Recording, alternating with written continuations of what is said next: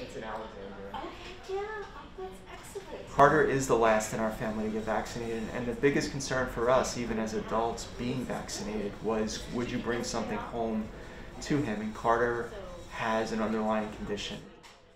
We were waiting for the CDC Director to sign off on it because it didn't feel real until the CDC Director said it's real. And then when we heard from Children's that they were going to be vaccinating children today, and that we had an opportunity to get a shot the first day that it was available, it was just joy.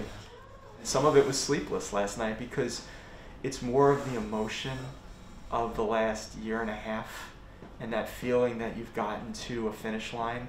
Big deep breath. Breathe in. Take a big breath in.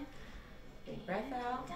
Well done. Good job. Great job. You did it. That was great. Now that it's over, I just feel ready for my next shot and I want to get it over with. Dad said once I'm fully vaccinated, me and my next door neighbors can finally go play in the basement together. We haven't been able to do that since COVID started. Alright, ready? You know, because you're a champ. See what I'm saying? Done. Great job. Great job. Yeah. All I felt was a little pinch. I got my COVID-19 vaccine. You did that. It can really be devastating for us as diabetics to get the COVID.